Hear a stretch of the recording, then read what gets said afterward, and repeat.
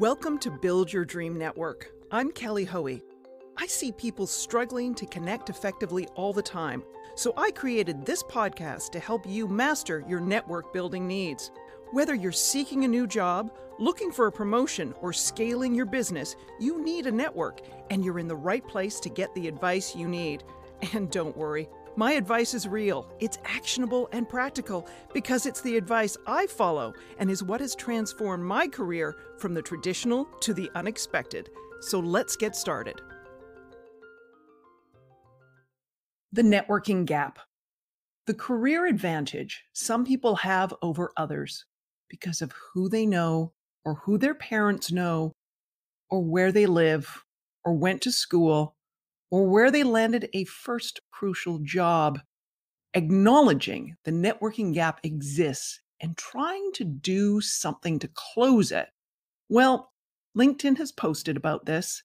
It's why my friend Patrick Sullivan launched the mentoring platform Bonsai, and why, frankly, startup accelerator programs are so valuable for founders who are lacking the connections to investors. But the networking gap I want to address is how to make networking more accessible. In many ways, networking online is a great equalizer.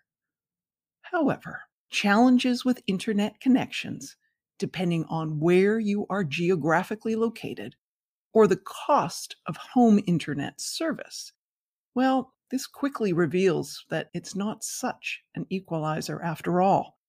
Then there is the structure of online events. Which platforms offer closed captioning for the hearing impaired? Which online conferences and events have included sign language interpreters?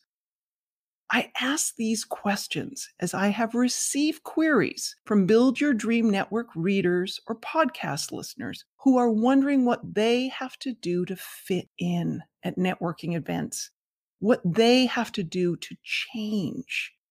Whether it was the Ivy League law student who relied on a sign language interpreter when in large conversations, or the wheelchair user who feels her wheelchair is a barrier to building professional connections. Time to take a moment, folks, and ask yourself if you're making networking opportunities accessible, and related to that, how you're pulling or inviting people into conversations rather than leaving them on the sidelines, wondering how they are going to break into the club. Make some changes to start closing the networking gap. For online events, one suggestion is hire a sign language interpreter for your keynote sessions. Another suggestion: invest in closed captioning before you post the video replays of sessions on YouTube or Vimeo. Thirdly, think about what platforms you could use to deliver content via text or instant messaging so those with internet bandwidth challenges can also participate. We can complain about being zoomed out, but what about people who have never had the chance to zoom in at all? My personal request: for all the product innovation with live video streaming and the proliferation of platforms rushing to serve the conference and events industry, is to make closed captioning a standard feature, not an after-the-fact add-on. And why? Why isn't there a sign language bot? There's a pop-up, "How can I help you?" bot I'd like to see on every live streaming platform. As we look ahead to in-person networking events, don't default to what worked in the past. Plan for a more inclusive networking future. What worked in the past for many business networking events were end-of-the-day cocktails in beautiful but noise-filled venues. The last one I attended was at the New York Public Library. The venue was dark, and I forgot to bring the glasses I wear for distance reading, and those really would have helped as I attempted to navigate the room. The conversation reverberated off the walls, so you couldn't hear, let alone be heard, without shouting. There was no seating. The tables were all high tops, which are great if you're someone like me, able-bodied and stand about 5'8". How is anything about that event, which is not atypical, closing the networking gap by making it accessible to someone who is in a wheelchair or a little person or suffers from chronic pain or is hearing or sight impaired? Or how is the event appealing for someone who likes to have one or two quality conversations? Overlooking these details is why networking is dreaded, and they also expand the networking gap. Beyond the choice of physical location, and this equally applies to the online conversations we're having more of on Twitter, LinkedIn, and Instagram, for example.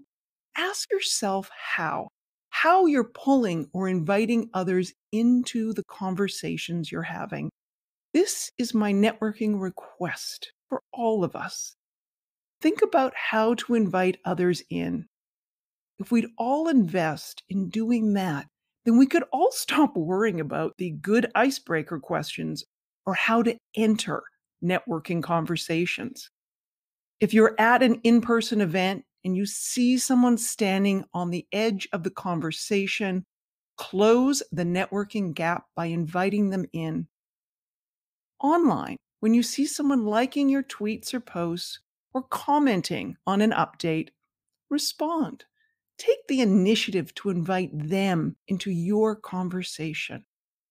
Perhaps with a little thought and proactively making a few small shifts in our networking behaviors, we can close the networking gap just a little. Let me know what steps you take this week to close the networking gap. I'm on Twitter at JKHoey. I'll see you next week. Thank you for listening. Thank you for listening to Build Your Dream Network. Stay connected and don't miss a networking insight by subscribing to the podcast. And while you're there, I'd love you to rate and review the show too. Are you looking for more networking advice? Pick up a copy of my book, Build Your Dream Network. It's your guide to modern networking. I'd like to hear your networking questions, tips, and ideas. Connect with me via my website, jkellyhoey.co. You'll find links to all my social media accounts, plus a contact form to email me your questions. I'm Kelly Hoey, and I'll be back again next week to tackle your networking challenges.